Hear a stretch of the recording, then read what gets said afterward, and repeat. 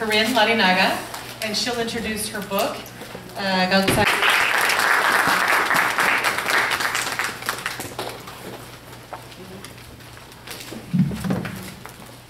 I'm also short, and I think that might, but then I get really excited and I'm like, hang on, sit down, because I'm going to tell you all about the Basque Country and why you should go there and why the food is the best and why we just are all around amazing people. So yes, I am Caryn Larrinaga. I am an author, and I recently published a small collection of short stories called Galtzagoric and Other Creatures, and I'm really excited to be here today to talk about it. I am from Salt Lake City, Utah. My grandparents immigrated from Spain, and my grandfather came in the mid-30s, and my grandmother followed in the 50s. And they brought their culture with them and brought that into the Basque Club of Utah. And I grew up in that club dancing, and, well, until I got, too clumsy to dance. But, being Basque has always been a really important part of my identity. So much so that when I got married, I actually kept my maiden name because I just couldn't give that up. I loved the fact that every time that I go anywhere, every time I sign my name, every time one of my books is on display somewhere, that's a little piece of being Basque. And I love the fact that it's so easy to recognize someone. Like, they walk up and they're like, oh, my name is Austin Mendy. And I'm like, oh yeah, you're Basque, I'm Basque, we're all Basque, we all know what the words mean. Let's see. The clicker doesn't appear to be clicking. Oh, it's not on. Sorry. There we go. Okay.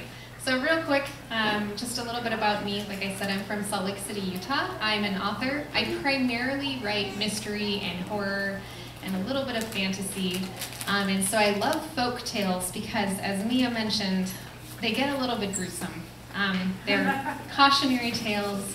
There's fantastic beasts. There's always a lesson hidden inside the horror of it, though. Like, it's terrible and terrible things are happening because they're trying to get a point across that you shouldn't venture out in the wilds at night when it's dangerous, and you should be honest in your dealings. And these monsters help guide our children to be raised to live rightly. And so we use these scary monsters to get that point across. So when I was growing up, though, I didn't really have a lot of Basque influence in what I was reading. Like many other American children, the books that I was reading were heavily influenced by other parts of Europe. So Aesop's fables coming from Greece, Grimm's fairy tales, which I do prefer the kind of gruesomer Grimm versions. I was just chatting with someone earlier about the Disney-fied versions that we grew up with, but those came from Germany. Even Mother Goose's fairy tales and a lot of the roots of a lot of Disney movies, they came from Charles Perrault, who's French. So there was definitely some familiarity with those European roots, but there wasn't ever anything when I was growing up that was specifically Basque. None of my storybooks had Basque names in them.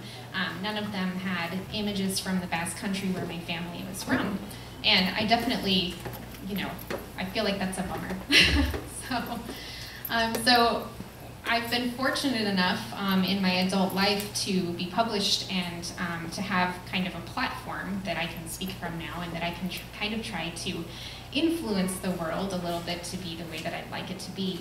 And so one of the things that I'm trying to use that platform to do is spread awareness of Basque culture, so that maybe I can have fewer of those conversations where someone looks completely dumbfounded when you mention that you're Basque, or, like you mentioned, mistakes it for a fish, so which is a real thing that happens.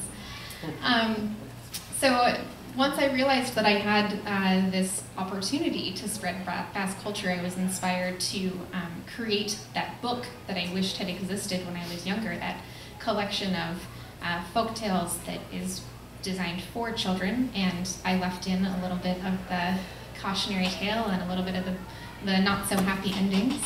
And earlier this year, oh, I'm getting totally ahead of myself. Let me go back. So I'm gonna go all the way back to 1993, which was the first time that I was ever lucky enough to actually travel to the Basque Country. My family is from Guernica. Most of them still live in Córdoba, and my husband and I, we try to go back and visit every 2 years if we're lucky, 4 if we're not. Going back in March, it will have been over 5 years, and at this point I'm practically itchy with homesickness for Guernica because I want to be there. So when I was a child, when I was 9 years old, my parents took us to the Basque country for the first time so that we could meet our extended family and see where my grandparents had come from and make that connection to our cultural heritage. We went at Christmas time, which is fantastic. Can't recommend it enough. There's no one else there. You get all the castles to yourself. You can run around like mad. But as a kid, there was one thing that I was actually a little bit disappointed in at first. And that was the Christmas parade, because my mother told me that Santa would be there.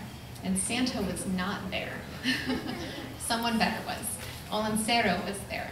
In his donkey-pulled cart, throwing out presents with his wife. Everyone was singing songs. The Christmas Eve parade in Guernica just blew my mind. Like, what started as disappointment because my American version of Santa wasn't there, turned into this wonderful moment of awe that there was this Basque culture, this Basque story that I had never heard of before.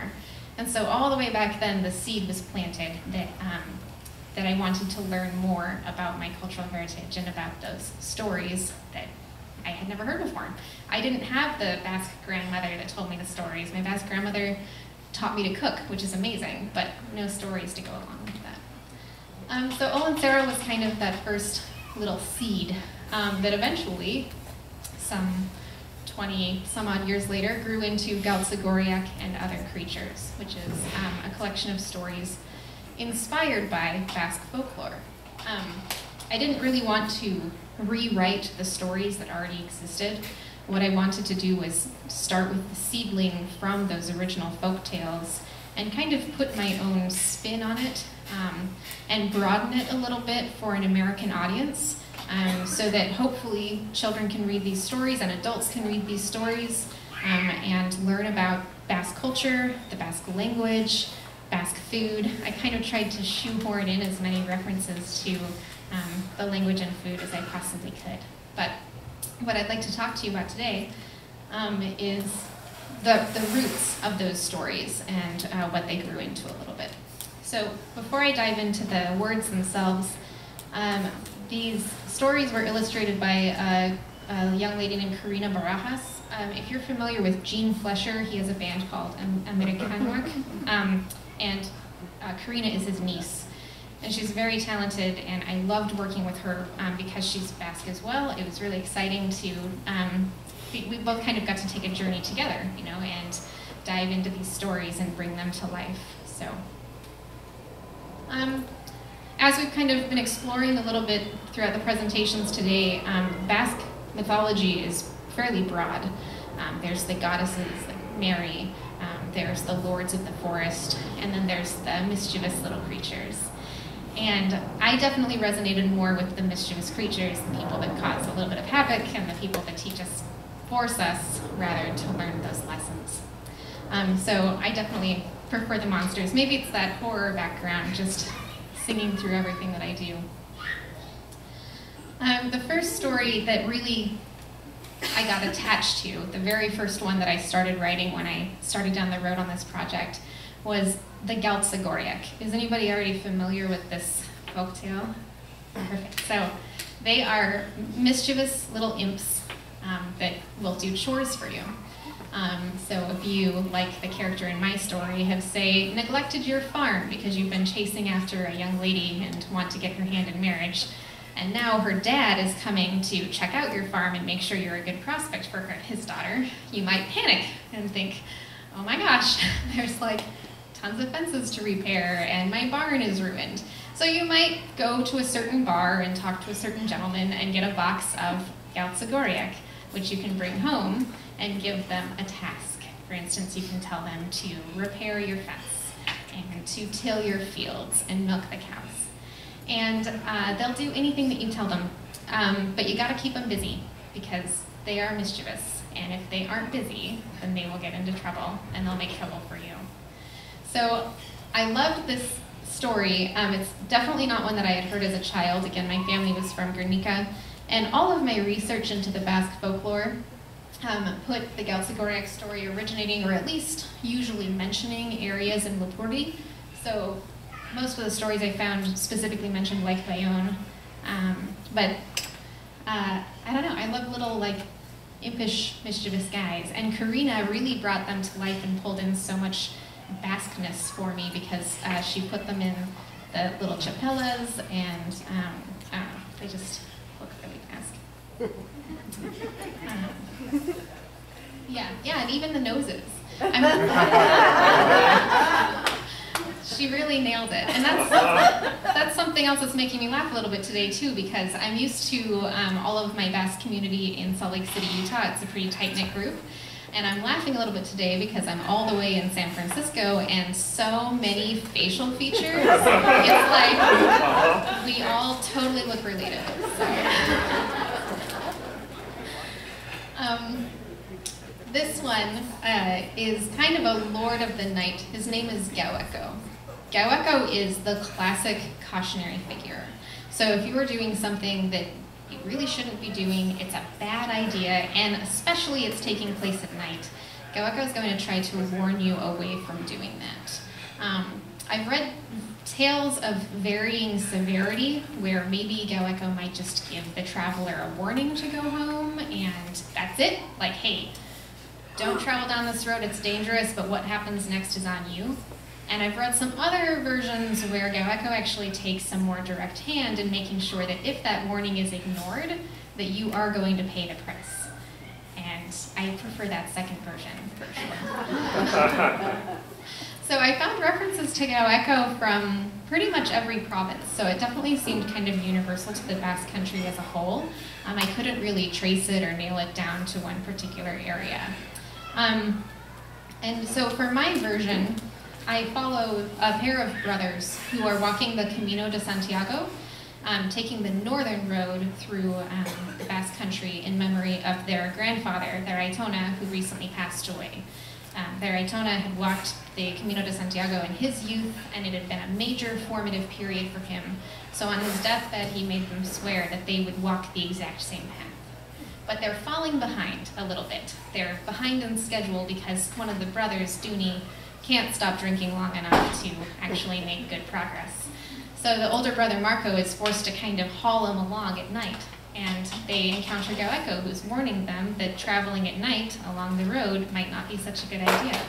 And yeah, they get into some trouble. So. And as we heard earlier from Miren, we heard a little bit about the Larrinaga. And as Mia touched on, there's all of these different spellings, different pronunciations for what boils down to being essentially the same creature. And it's kind of like how I recently started taking Euskera Batua lessons, Unified Basque, and I was so excited to talk to my grandma in Basque and to speak to her. And I went to her house and I started saying stuff, and she's like, no, that doesn't mean anything to me, none of that. And I'm like, am I pronouncing it badly? So I wrote it down, and she's like, I don't know, like 50% of that is the Basque that I speak. So I think it's kind of like that, and that's the reason that Euskera Batua was created in the first place, is because there's so many different versions of the language. So not to get completely off track, but that's why you might see Lamiak or Laminak, but they're both kind of the same thing. They're kind of these water nymphs. So I love her duck feet because essentially she's human, except for this one telltale trait. And in the mythology, which mostly I found from Gipuzkoa, Lapurdi, and Nafarroa, most of it talks about how they're the builders, and they built a lot of the bridges in the areas. There's lots of bridges and rivers and roads that are named for them.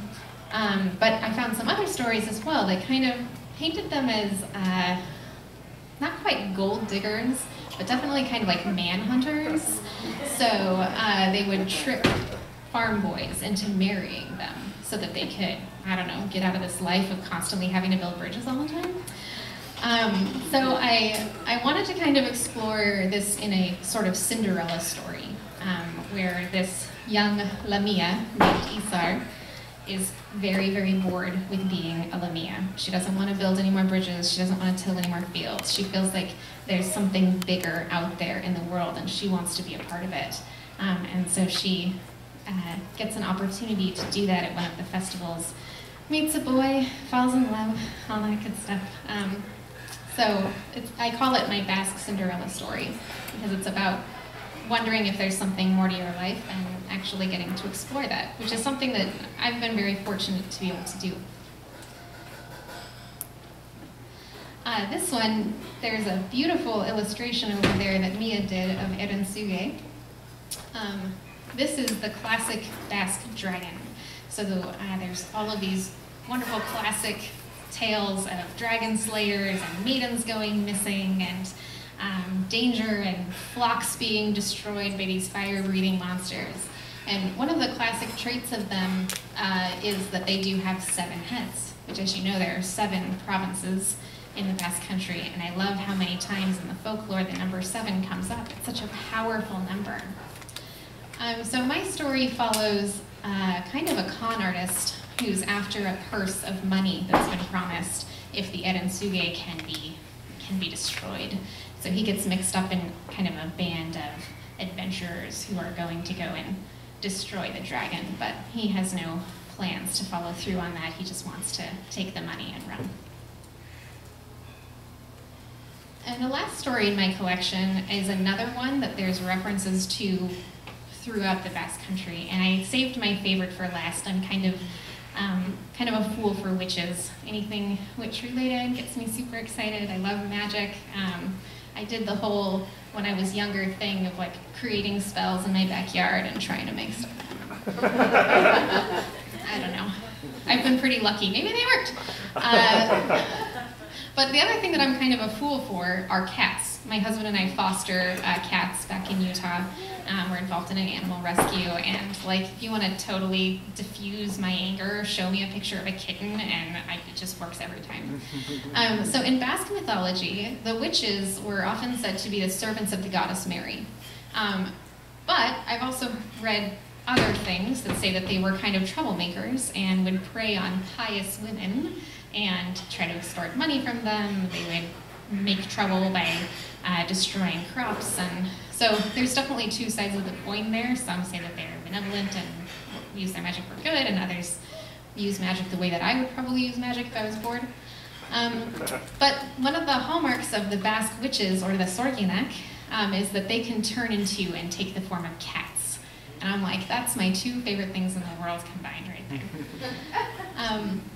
So my story follows 3 sisters who they're witches, but it's the slow season. The Camino de Santiago doesn't really have anyone on it in the winter so much, so they don't really have anyone to harass that isn't already aware of them. So one night that they're particularly bored, a handsome cat strolls into their house and challenges them to some games and some bets to keep themselves entertained. So they get mixed up with another witch who refuses to come out of his cat form until the game is over. All of these stories came from different places in the Basque country. But as I mentioned earlier, one of the things that I really wanted to do was introduce an American audience to these stories. So kind of to exercise my artistic license and serve the narrative a little bit, I pulled all of those stories and put them in one location. They interconnect a little bit, and the location that I chose for that is Guernica for a couple of reasons. The primary one being, I'm sure that anyone who's visited Guernica visited the Basque Meeting House with the 7 stone chairs and the tree of Guernica, where the leaders of the community would come together to make important decisions and guide the nation. And so I thought it was appropriate to pull together these Basque folk tales from all over the country and put them in one place. And in addition, I love Guernica. Like, if I could buy an apartment anywhere in Europe, it would be Guernica. It just feels magical to me. As soon as I step out onto the streets, I really feel like I'm part of something so much older, which in America, there's some beautiful natural places, some places that the Native Americans built that have that type of storied history. But apart from that, everything here is so new. So anyway, I digress. So that's the book. It's a collection of folk tales. It is available on Amazon, Barnes & Noble. I have hardbacks here. And I'm really excited because just a few weeks ago it also became available as an audiobook. And the narrator, I coached him on how to pronounce what few Basque words I actually know. And at the end of every chapter, he translates those a little bit. So I'm really hoping that this story can kind of help spread Basque cultural awareness, get people excited about Basque culture and the Basque country, maybe travel there, take some of their tourist dollars, and just kind of spread awareness of our wonderful culture as a whole. And also so that other little girls like me that are growing up and reading Grimm's fairy tales can read something that connects to their cultural heritage at the same time. Yeah, any questions?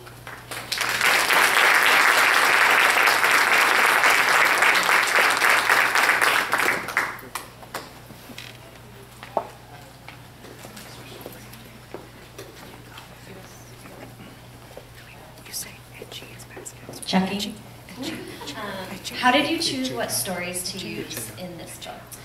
That was tricky, because there's so many amazing tales. Like Basque is such a great story, and I love the mischievous fox. I ended up using the fox in one of my novels as a last name for a mischievous character, just to kind of sneak it in somewhere else. So really, the ones that I kept going back to, like the stories of Galtzagoriak, the ones that just really seemed to grab a hold of me, those were the ones that I tried to write. But in the end, it just ended up being the stories that came out good. So there's some that didn't make it in that hopefully I'd like to do another collection that focuses more on the deities and the creation myths and things like that. And so maybe some of those will find a home there. Have you been in the Olenchero house in Munguia so you can research more? I have not. I'm going to the Basque Country in March. You said it's in Munguia? Munguia. Oh, okay. Olenchero house is there. They rebuilt an old farmhouse that is like 600 years old, so they just do a lot of stuff there. So that will be a good research. Berneo will be also a good one for La Miña. Okay, cool. Yeah, I'm so excited. It's been way too long since I've been able to travel back there. So I call it being homesick, even though I'm from Salt Lake City, Utah. It's my true home. All right, cool. Well, I'll be over there when it's all over. Please come by, say hi. I'd love to chat more about it. Oh. You mentioned that Galtzagoriak are available in bars depending on the person that you know. Can you name the bar and the person? We're all commenting we've got a lot of things that we need done at our respective homes and we can't find anybody to do it. I don't know if you want to open that box. I think I'm doing you a favor by keeping my sources secret because... Should we check with Jean though? Because I think Jean might know the bar. Jean might know. Thank you.